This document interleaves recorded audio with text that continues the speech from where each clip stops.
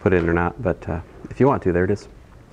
Somebody begin again with a word of prayer, since it feels like it's been forever. Anyway, dearly Father, we thank you for this day. I thank you again for these students. Just ask that you just bless this class, help us to understand integration together, and just to make the most of the time, Lord. In your name I pray, Lord Jesus. Amen. All right, so let's get into it. We're moving on here to multivariate integration, and so first of all, I'm just reminding you, what's the definition of integration for us in Calculus 1? Remember, it's the so-called Riemann sum. And how does that work? Well, we take basically a weighted sum of the values of f with this change in x, right? The sample point we pick from each, the ith subinterval, right? And we let the delta x be defined by b minus a over n, and we let n goes to, as n goes to infinity, of course, what happens to the delta x? It goes to 0, right? And in that limit, we define the integral, right? This is the so-called Riemann integral. Now, there are more sophisticated ways to define this integral in terms of upper and lower sums, but I really only know of one elementary calculus book which does that, and I think it's kind of intimidating. I like this definition just fine for this course, but there are deeper theories of integration I should mention. Now, so moving to functions of two variables, well, the natural extension of this concept is to define the integral over a rectangle, right? So the rectangle, this is a Cartesian product, so it's just the rectangle that goes from a to b in x and c to d in y, right? And so like in here somewhere, there's a little, like a little, little box, right? In that box, the, the ijth box here,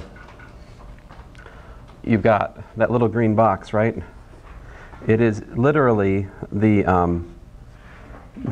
minus 1th x, comma, the ith x Cartesian product with the jth y, j minus 1th y, and the jth y. So that's the ijth box right there. Okay, it's literally this Cartesian product, this little rectangle, right? And if you were to look at it, its width by our construction here is delta x, and its height is what? Its height by construction is delta y, right? So the area of that little green box is what?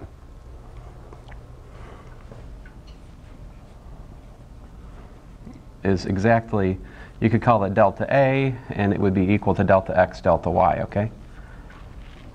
So the way I'm setting this up is that the subdivision of the rectangle a cross b, a comma b cross c cross d, it's divided up into equal sized little rectangles, right?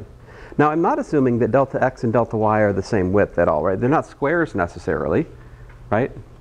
But nevertheless little rectangles. And so does this seem like a reasonable definition to you? What would it be calculating? Can you guys describe to me what this sum would be?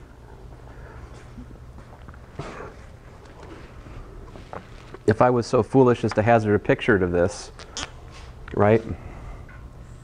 Suppose we just try to draw it based at 0, with like, I don't know, let's say 9 boxes or something, all right? So maybe this would be, you could envision this as you're like going from 0 to 1 and 0 to 1. Well, let me make this, let's let it go to, let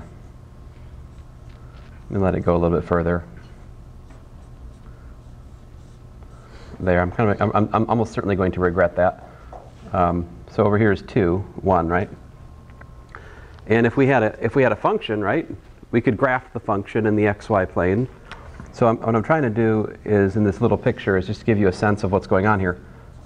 What's the meaning of this integral, all right?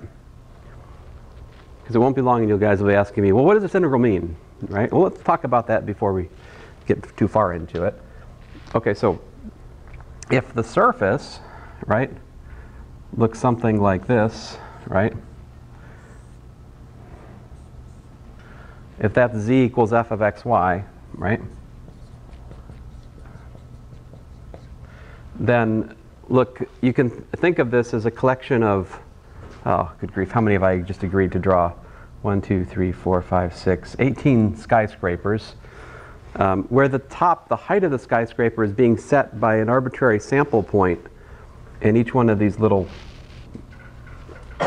sample rectangles.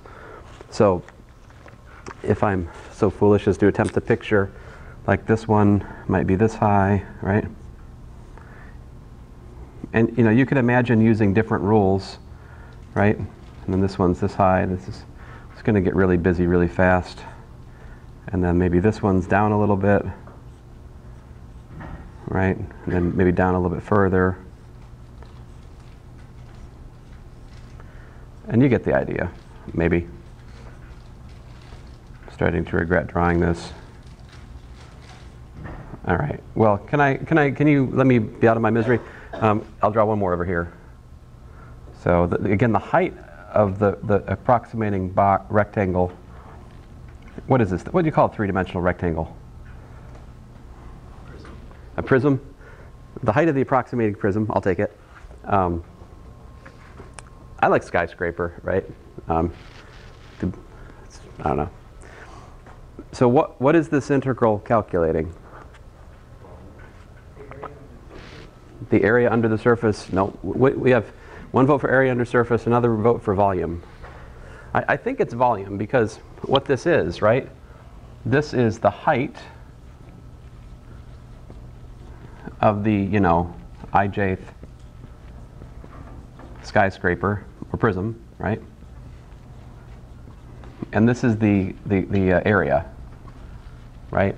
It's the cross-sectional area. So area times height gives us the volume of the green things here, right? So indeed, this is actually what this does is it calculates the signed volume, all right? It calculates signed volume under z equals to f of xy with respect to what? A less than or equal to x less than or equal to b, c less than or equal to y less than or equal to d. All right, that's what it's calculating.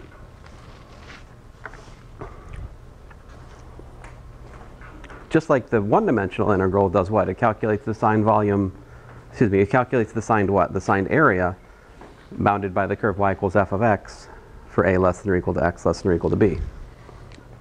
All right? What do you think the triple integral would mean? Well, don't ask me what it means, but how would you define it? How would you define like integral over, let's say, let's use I'm going to run out of letters here, so let's say, let me use x1. Oh, I can't do that either. Rats, what did I do in the notes? Oh, I introduced q and p. Okay, great. So a comma b, Cartesian product with c comma d, and then I'm going to throw in a p comma q just for good measure. So what would the integral over this little, well, prism, I guess. I might call it well, it's not a cube. It's a parallel pipette, I suppose. Anyway, the integral over this volume of f of 3 variables. So what would you need here? dv, right? You'd have the limit, let's say m goes to infinity, limit n goes to infinity, limit k goes to infinity, sum I equals 1 to m, sum, that was m, j equals 1 to n, sum k equals 1 to, oh, my bad. I can't use k for that and that. Rats. This was a poor choice. What should I do instead of k here? L. All right. K equals 1 to L of f of x sub I star, y sub j star, z sub k star, delta x, delta y, delta z. That would be the triple integral. Now, the meaning of it, I can't tell you directly in terms of some sort of like volume. I mean, I suppose it's calculating the signed hypervolume under y equals f of x, y, z with respect to this cube. That's true. But pragmatically speaking, I like to think of the triple integral as like calculating perhaps a mass or something. Like, you think of f of x, y, z as being like a density. For example, f of x, y, z could be like the mass per unit volume. Then this would be calculating the total mass in the volume, for example. Now, Shane is not wrong that this could be an area integral. How do you make this an area integral? Just drop the f, right? If you just don't have f here, you just integrate dA, well then it's the area. All right? And likewise here, if you drop the f and set it just equal to 1, then you calculate the volume. So both the double integral and the triple integral can be used to calculate areas and volumes if we take the special case of the function that we're integrating just being 1. All right? All right, so you guys tell me, what should the properties of these integrals be? Like, would the integral of the sum be the sum of the integrals? What do you think? Yes, that's okay, good guess. How about if we have an inequality? If we've got like f of xy is less than or equal to g of xy, right? And you integrate, and that's true over the whole region of integration. Would you get a, what do you think? We would get a comparison of those integrals, right? Why is that? Because the integral is defined in terms of a finite sum.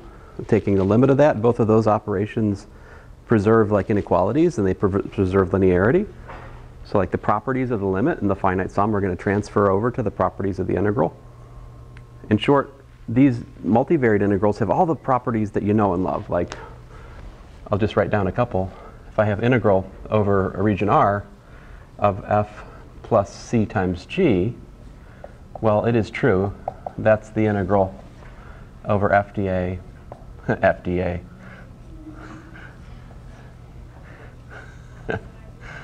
I'm trying to make these integrals respectable. My apologies. Let's see here.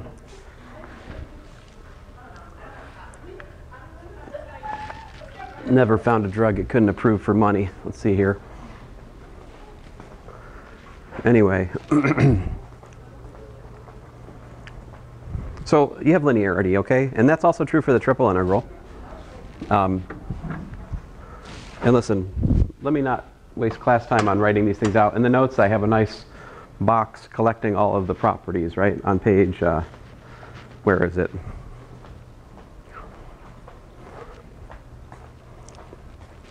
Here, let's just look at it together for a second. You guys don't want to watch me write this stuff out, do you?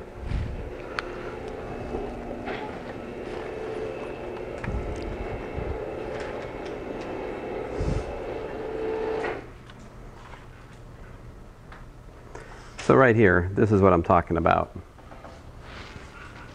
These are all the properties, and I've written the proposition for, the double integral, right? But it is in fact true that all of these things are also true for what? For the triple integral, right? And if you use your imagination, you can easily see that, if I can do it for 3, I can do it for 4 variables or 5 variables, right? I just keep adding limits and sums, and rather than dividing up into a grid, I have, I need 4 indices for 4 dimensions or 5 for 5 dimensions and so forth. But for the most part, we only come up against integrations that are in 2 or 3 dimensions in this course, with a few exceptions here and there. So then the question then that we naturally are going to ask about this is, okay, well, wonderful, we can define this integral, right? But you know by now, right? You know by now we're not actually going to calculate these limits, right? Right? You're not computers, so this is not the way to do it, right? This is actually how numerical integration is done. You chop it up into pieces, sample points, and add things together. Like, that's more or less what's done, numerical integration. But do we want to calculate those? Not even once, right? Not even once. So that is where this next theorem comes into play, which is super awesome. And it says that the integral over a rectangle, all right, like a comma b cross c comma d, and this is known as Fubini's theorem, the weak form. Weak because it's for a really special region, namely a rectangle. You can just do it by either integrating first in x over the x bounds and then integrating with respect to the y bounds, or you can first do the y bounds and then integrate with respect to the x bounds. So let me actually show you what that notation actually means. Let me put this away. All right. So example 1 here.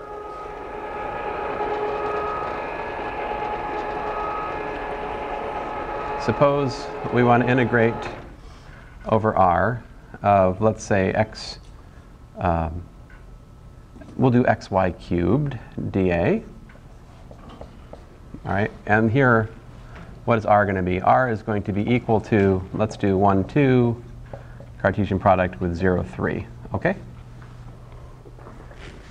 Then Fubini's theorem says that we can look at this as the integral from 1 to 2 and the integral from 0 to 3. I'm going to add some parentheses to emphasize what's going on here, of x y cubed. Now, the way this goes is inside out, okay guys? So like the first bounds get paired with the first differential.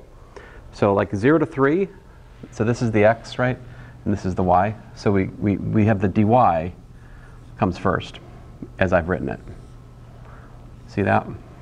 So we're first going to do the inside integral, and then we're going to do the outside integral.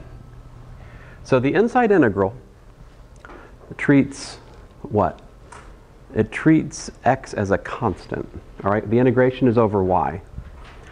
So we might as well, to make our life easier, just get to the point here and say, well, x is a constant. I can pull it out, right? I can do that because x is not in the bounds. If x is in the bounds, you can't just pull x out, okay? But x is not in the bounds. X is out of bounds. Sorry, I'm an idiot. Integral from 0 to 3. You're like, we already know that. Y cubed dy. So there, that'll be, make our life easier to look at it like that. Now, what's the integral of y cubed dy? 1/4 y to the 4th. All right, integral from 1 to 2, x times 1/4 y to the 4th. And we evaluate from 0 to 3, so what do we get?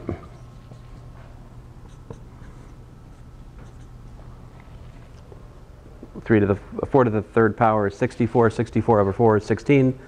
So lo and behold, 16x dx is what we're up against.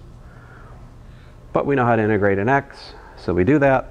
Integral of 16x is 8x squared, I believe. So we've got ourselves an 8x squared evaluated from 1 to 2, which of course is 8 times 4 minus 1, also known as 24.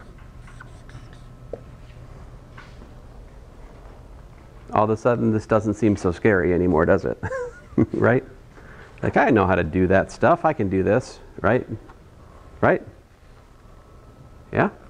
No? Begrudging approval? No? All right, I'm just going to leave me out to dry here. Now, we could do this the other way, though. See? It's useful, perhaps, to do this in the same example, but a different way. So Fubini's theorem had two parts, right? We could either set up the integral first with the y integral, then with the x integral, or what? We can first do the 0 to 3, rather, the first is last, right? So the first shall be last in the bounds. So 1 to 2 is actually the first integral, 1 to 2, which go with x, right? So I've got xy cubed dx. So I do that first, and then I do the dy. I could do it like this, just the same. And I don't need to pull the x out. I could just like leave it there and just deal with it, you know, the y cubed out. So what is the integral of xy cubed? Well, it's 1/2 x squared y cubed evaluated from 1 to 2 dy. I could just do that. I don't have to do that pull the y out trick, okay? And then from 1 to 2, what do I get? I get integral of 0 to 3 1/2 y cubed times 4 minus 1. That's the x, okay? Which is what? The integral from 0 to 3 of 4 minus 1 is 3, so you get 3/2. 3/2 y cubed dy. My apology for the multitude of fonts that I write y with. I've got at least 3 distinct y's I write. I guess you could say y. Let's not even talk about z or 2. Or the s or the 5. I tell you what. It's amazing anybody can read anything. But somehow we manage. Now, so y cubed integrates to what?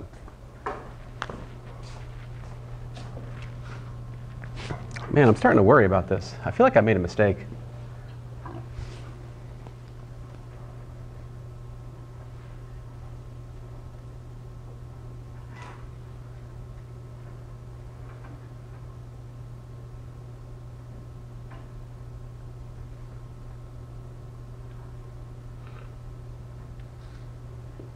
Oh, come on, guys.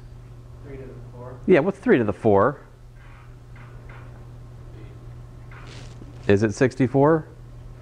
No. You guys just leave me out here to dry. Come on, you're just supposed to help me. I feel like I'm teaching online this morning. Good grief, come on, guys. 3 to the 4th is what? It's. Notice how I made this your problem and not mine? That's part of being a good teacher, is to deflect blame. But so this should have been 81, right? 81 over 4. That is an 81 over 4. Thankfully the zeros, I did the zero bound right. So instead of having I got an 81 over 4.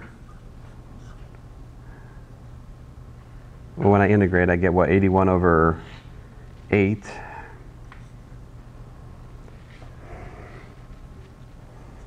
(81/8). Yowzers. Times 3. What's that? 243/8?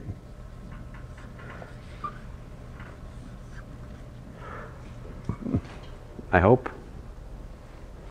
Oh, well, looking good over here. Let's check it with this one. So what's the integral of y cubed? It's y to the 4th over 4, right? So I've got 3y to the 4th over 8, which I evaluate from 0 to 3, and I get 3 over 8 times 3 to the 4th minus 0, also known as 243 over 8. Hooray! Okay. Sorry about that.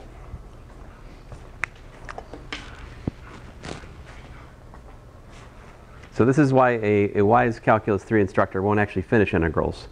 We just set them up and say, yeah, you can finish them. All right?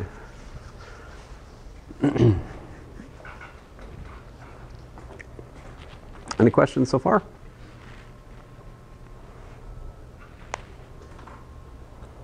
Shall we do another? Let's do some more. Yeah? Let's do a triple integral while we're at it. What if we're going to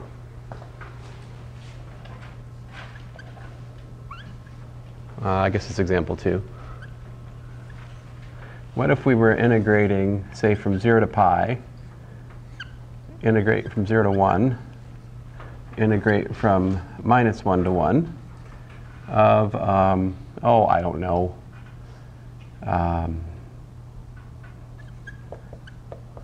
sine of z, e to the x,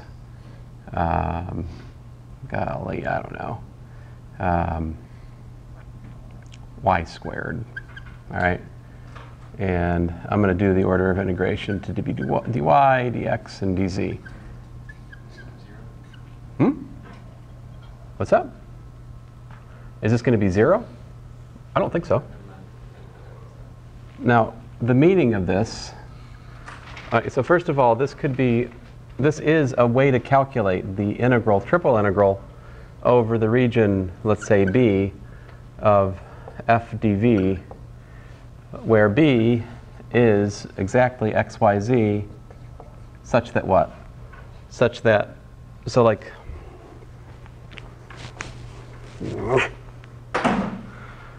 such that the bounds are linked, right? Like inside out, okay? This one goes with that. This one goes with that. This one goes with that. That's how we have to understand these. That's the notation, okay? So the triple integral, this triple integral I'm setting up, it would be the integration of the function. Well, you guys know what the function is, right? This business right here is f of x, y, z, okay? That's my function. And so what's the inequality for x? 0 less than or equal to x less than or equal to 1, right? What's the inequality for y? Minus 1 less than or equal to y less than or equal to 1. What's the inequality for z? Well, z is going from 0 less than or equal to z less than or equal to pi, okay? That's the solid region over which I'm integrating. Let's actually do the integral, okay? So I'll write it symbolically down here again. Triple integral over f dv is integral from 0 to pi.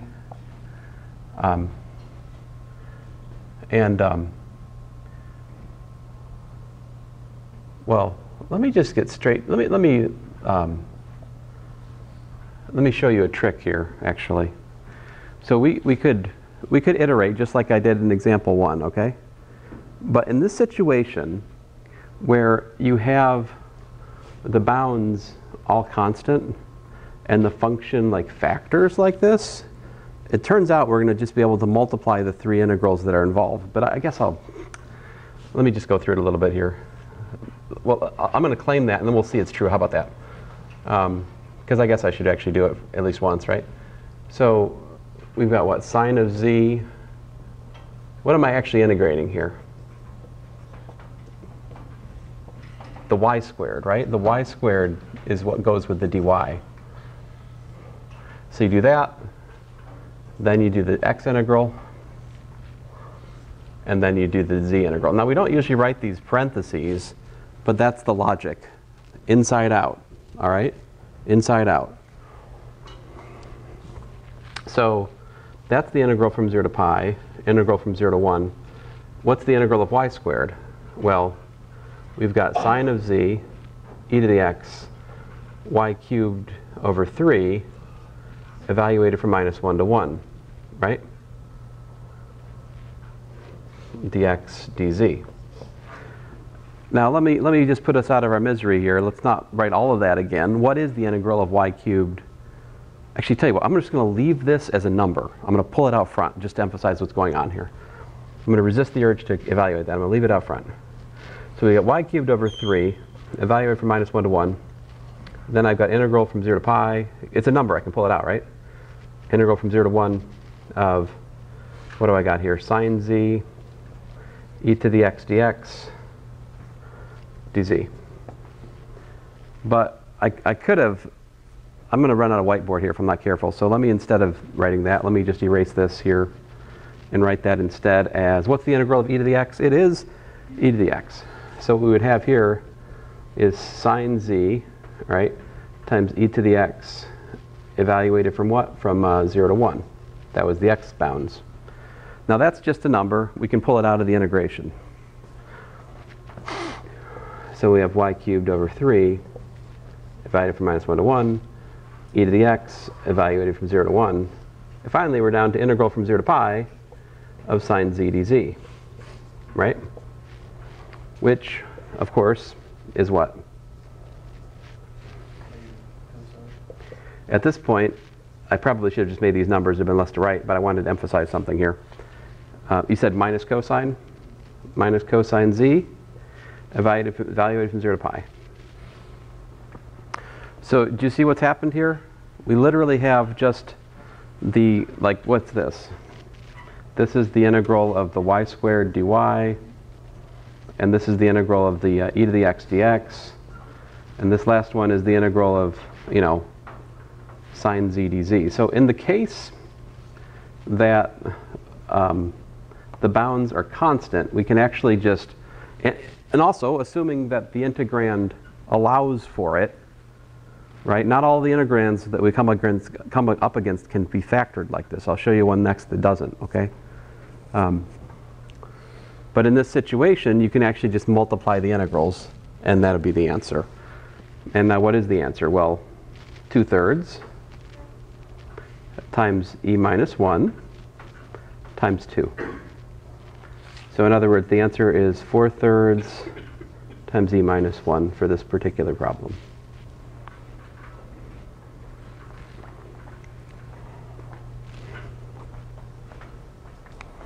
Let me try to think of one where we can't factor. Let me show you what the issue is, okay? But I can't make it so hard that we can't do the integral either, so I got to be careful, right?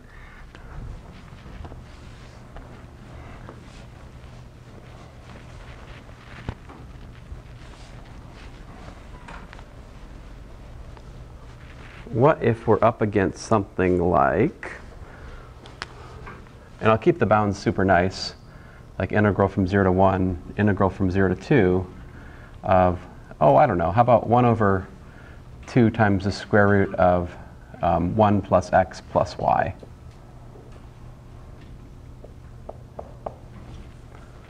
See, now I can't just factor the integrand into a product of functions of x and y, right? Like I'm stuck. I just have to deal with it. And the dA is inappropriate here. What should I have if I'm writing this? He says dy dx. Somebody else could say dx dy. It's ambiguous is the point, right? So, but you want to do dy dx? I forget what he said, but we'll go with that. All right, so that means first we're integrating with respect to y. What's the integral of this with respect to y? Well, search your heart. It is the square root of 1 plus x plus y, in fact. And then we evaluate. Now be careful. I like to put a y equals to 0 down here and a y equals to 2 up here when there's two variables involved, just to keep myself on the level. You know? Because otherwise, if I'm not thinking clearly, I might accidentally put the 2 in for x rather than y, and that, in principle, could be a problem. This problem is sufficiently symmetric, it might be okay. But listen, if you partial differentiate this with respect to y, did you get back here? We do by the chain rule, right? We get 1 over 2 times the square root times the derivative of the inside function, which is just 1 here with respect to y. So there you go. Now evaluating,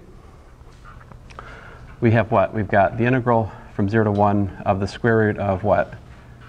3 plus x, apparently, right? Minus the square root of what? Looks like 1 plus x. Now can we do these integrals? I actually really like this example.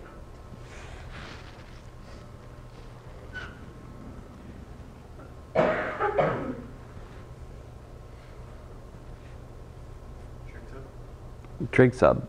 Oh, no, no, no, no. No, no, no, no. Easier than that. So I can just write it down. Like this is 2/3, 3 plus, now if there were x squareds in here, I'd be right on board with you. But there's no x squared, so this is just a u substitution.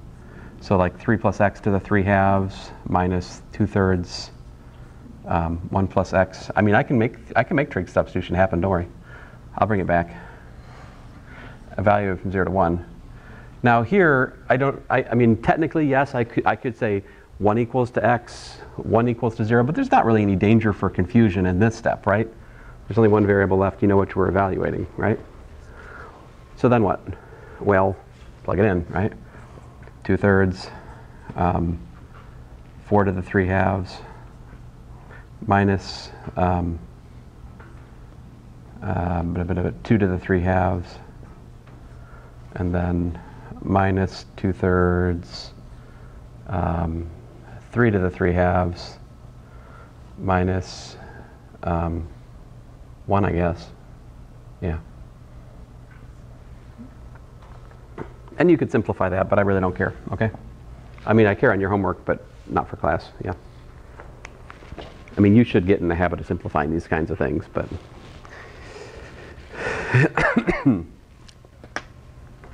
All right, any questions?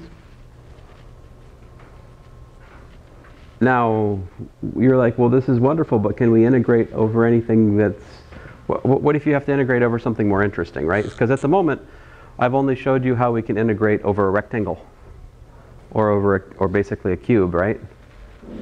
What if we've got something more interesting? How do you do those kind of integrals? And so that is what brings us to the discussion of there's two kinds of things. The one is something like that. You've already seen this, I think, in Calc 1, maybe. We could have a region like this, right? Where you've got an A, you've got a B, you've got, like, you know, Y up, Y down, to use very unimaginative labeling. The upper Y, the lower Y, they're both functions of X, right? And so you might find yourself integrating over a region like that, right? This is a so-called type 1 region. There are also type 2. What type 2 look like? Well, type 2, you've got some kind of clearly defined the right x, which is a function of y. You've got a left x, which is a function of y. And there is a, you know, upper bound of, let's say, d, and a lower bound here of c, right? This is and the region here is there. This is a type 2 integral, type 2 region. Neither of these are rectangles, right? Well, the stronger form of Fubini's theorem says that you can calculate the integral of a function of two variables, and these functions have got to be continuous, otherwise you get into trouble. Actually, piecewise continuous will do, all right, but if we're going to have infinities and stuff, then we need to like introduce like limiting processes and stuff. But let's, you know, let's not get too carried away in here at the moment. So how would you do an integral like over something like this? Well, let me do one for you.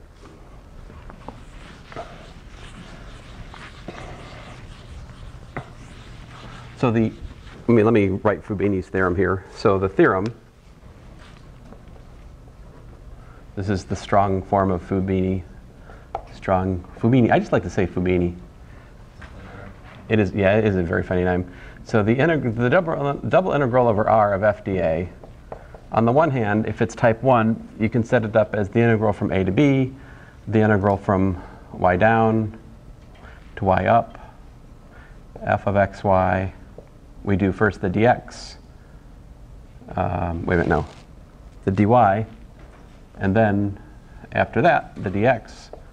So this is the type 1 setup, but if it's type 2 as well, you can do integral from c to d, and you do the integral from the left x to the right x of f of xy. But this time, we're integrating dx first and dy second. And so the first equality is for a type 1 region. The second equality would be for a type 2 region. If you can do both, it's simultaneously a type 1 and type 2 region, right? What is simultaneously a type 1 and type 2 region? Can you think of any? Ah, man, I was robbed. I was robbed. A circle? Oh, yes. Well, that's, man, now you make me work. Fair enough. A circle is simultaneously type 1 and 2. If we have, for example, x squared plus y squared equals to 1, well, less than or equal to 1, that would describe a region R, right? And we could do two different things, right? We could do minus 1 less than or equal to x, less than or equal to 1. And what's y stuck between? Well, y is stuck between minus the square root of 1 minus x squared less than or equal to y less than or equal to the square root of 1 minus x squared, yeah? So this description is a type 1 description of the circle. On the other hand, we have, you know, we could also describe the circle, if that's not a thing. I don't know what's a circle. I don't know, something else I just made up. By complete symmetry here, you just flip the roles of x and y. So yeah, you could, fair enough, good point, Sam. We could describe a circle, or if we knew what a circle was, maybe that too, as type 1 or type 2. But generally speaking, and I admit, I have now extended, so you're like, hey, hold on a second. Hold on a second. You defined the integral in terms of a, what? Like a rectangular region. Why am I even talking about integrating over non-rectangular regions? Isn't that outside our definition? Fair enough, you got me. So we're extending the definition here to more interesting shapes. And how are we defining it? Basically just by imagining taking the more complicated shape and breaking it up into a union of rectangles, and we're assuming that the integral is additive over unions. Like, so the integral of a union of two sets should be the sum of the integrals over those sets if those sets are disjoint, or at least if they don't overlap too much. Okay. So like the integral over a circle would be defined like the sum of the integral over little rectangles that fill it. Now you see, I can't do that with a finite number of rectangles. I have to understand this in like a limiting process. But that's what we do. Now, don't make me be technical, but you just don't want that about this. So we just have to operate slightly in a slightly intuitive fashion in terms of how we're defining the integral, if you guys will forgive me for that. The idea is just that we can take a curved shape and divide it up into little rectangles.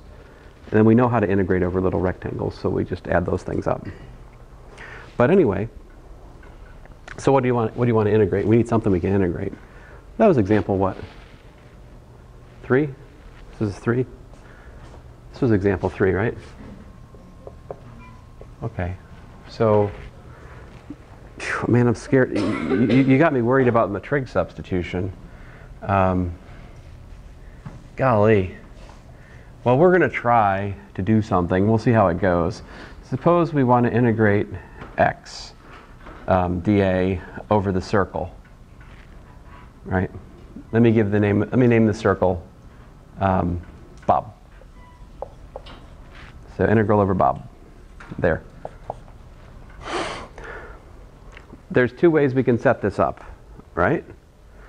On the one hand, we can go integral. I'm going to write both down. You guys, and we're going to decide together which one we want to do. Integral from -1 to 1.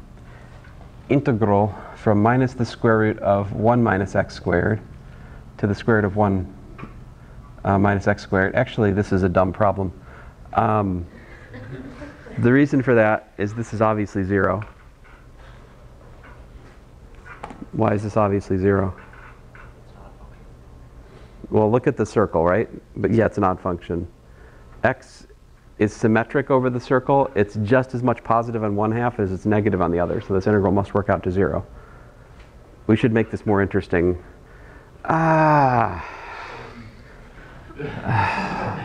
Squared there, okay.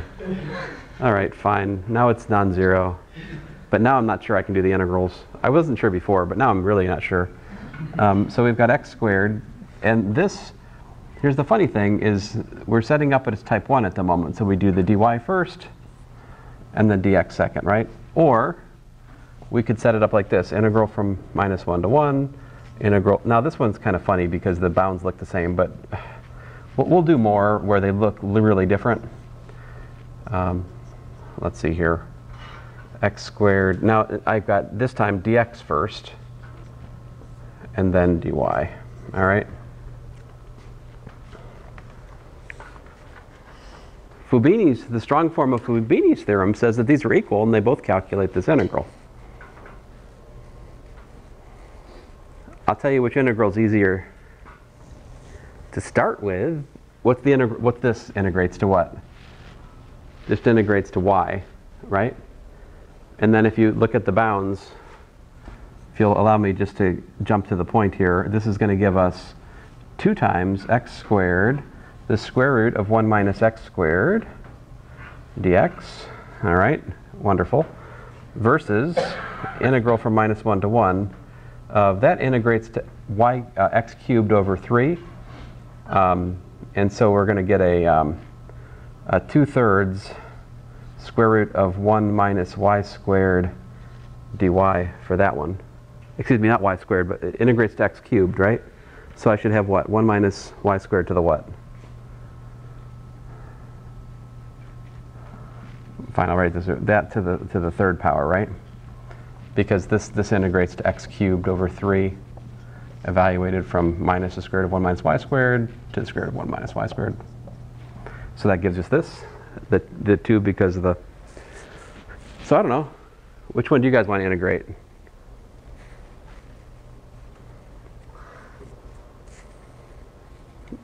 Pick your poison. There's that trig substitution you wanted, Sam. The one on the right does look easier. I think you're right. I mean, I think you're correct. Let's see here. All right, so let's take a stab at it. To integrate, I'm going to ignore the 2/3 for a second here. So we've got 1 minus y squared to the 3/2, and I'm going to ignore the bounds as well. Dy, I let y equals to sine theta. So this gives me integral of dy is cos theta d theta. 1 minus y squared is cosine squared theta. So when I take that to the 3/2 power, I get cosine cubed. I get cosine cubed theta. My dy, those, ooh, ah, e. Yeah, yeah. We'll try the other one. X squared, 1 minus y squared. Maybe this one's better, I don't know. Oh, it's not much better. X equals sine theta. So this one works out to like sine squared theta.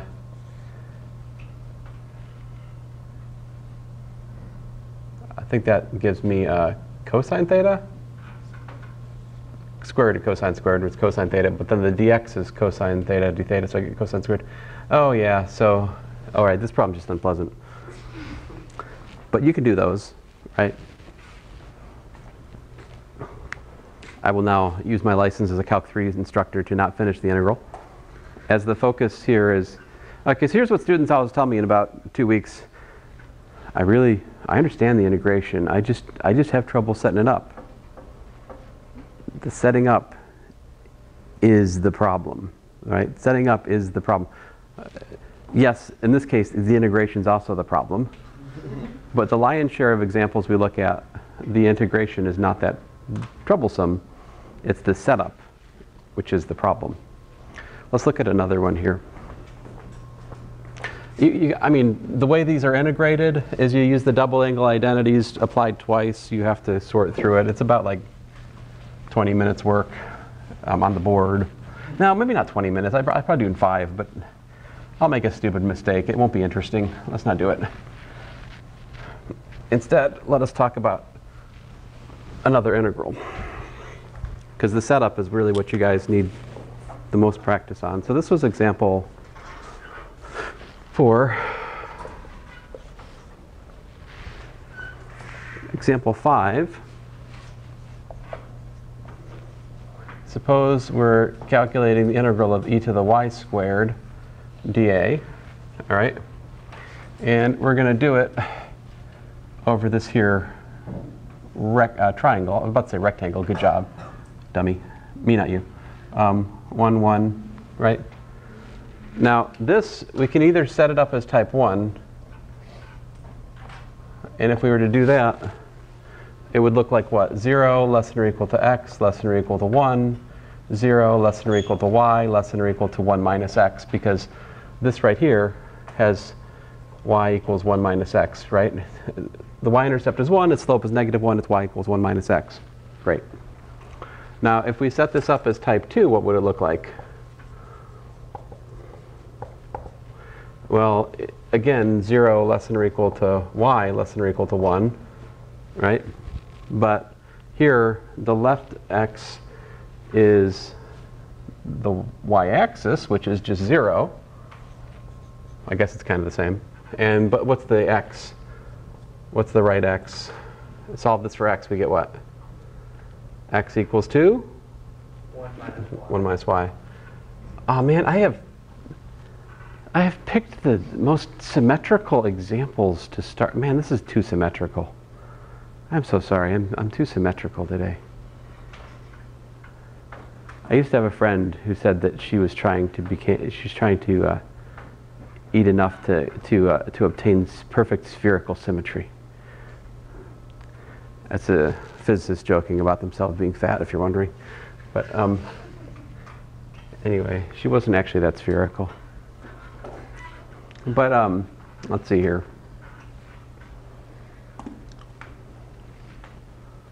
where was I? So what do you guys think? Do we want to set this up as the integral over, like what do you guys think here? What should we do? I don't know if either one of these are going to be nice, but what happens if I try this? Okay, here's what I definitely cannot do. I definitely cannot do the y integral first, and you guys tell me why. That's a non-starter, right? Because you can't solve that integral. That's right. You can use power series.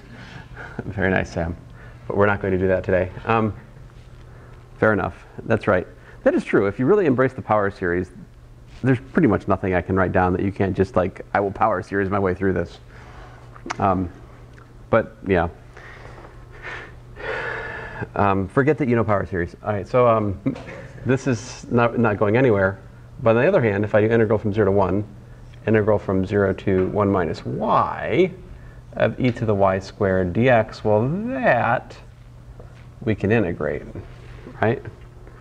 Because this just gives me what? Integral from 0 to 1 of x e to the y squared, evaluated from 0 to 1 minus y. Now, I may be stuck after that anyway because I've constructed this problem poorly, but you get the idea. If I plug in 1 minus y, I get what? 1 minus y. Oof, still nasty, still nasty. Oof. Well, yeah. Okay, so fine, we're still stuck with a stupid integral. My bad. What was I supposed to do here to make this work out pretty? What should I have made the integration region? How to fix my example to make it like a nice class example? You're like, couldn't you just look in your notes and use what's there? Well, yes, I could, but that feels like cheating, you know? So to make this work out nice, I should have made the triangle look like this, right? Because then, if I had made the triangle go from like this, oh, my apologies. I seem to be using the hideous Carolina blue marker. It's still not dead. But if I'd done this, then I could have done, 0 less than or equal to y. Rats. I need to make this work out well. I needed this bound to just be y or something like that. So I needed like 0 less than or equal to x less than or equal to y, I believe. Well,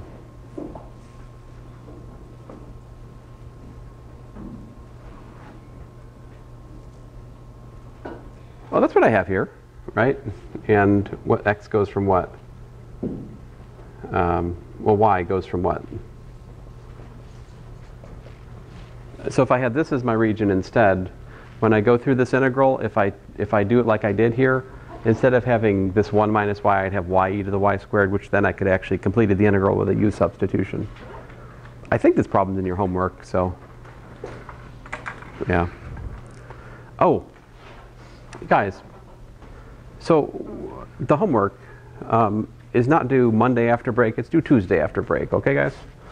Tuesday after break. Another thing I should help you with the homework a little bit.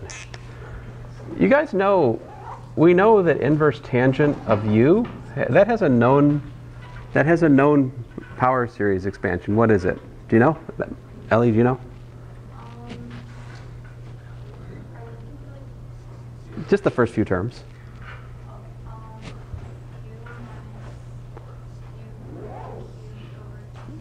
I think that's right. U cubed over 3. I think it's just 3. Oh yeah. For this one. Yeah. It's just And it's just the odd terms, right? Okay, so you guys check me on this. It's in the notes, right? So here's my very helpful hint to you. One of your homework problems is about inverse tangent of something, right?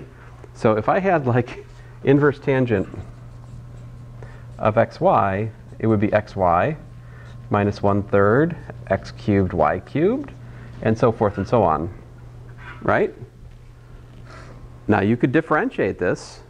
You could calculate the first and the second derivatives all 5 of them, right? Or you can do this, and you can immediately read from this that the origin is a critical point, because the gradient's 0. And the second derivatives, fxx and fyy, they're both 0 at 0. But on the other hand, fxy is 1. Therefore, big D is -1, which makes the origin a saddle. So that is the solution to one of your homework problems. If you did it in terms of partial differentiation, that's good. That's good practice for you. But I would like you to also think about these things a little bit. Yeah? So now the other one, this one here, sine of 3 times the exponential of whatever it was. This one, I don't think power series methods are helpful. This one, I think you just need to differentiate and take your medicine.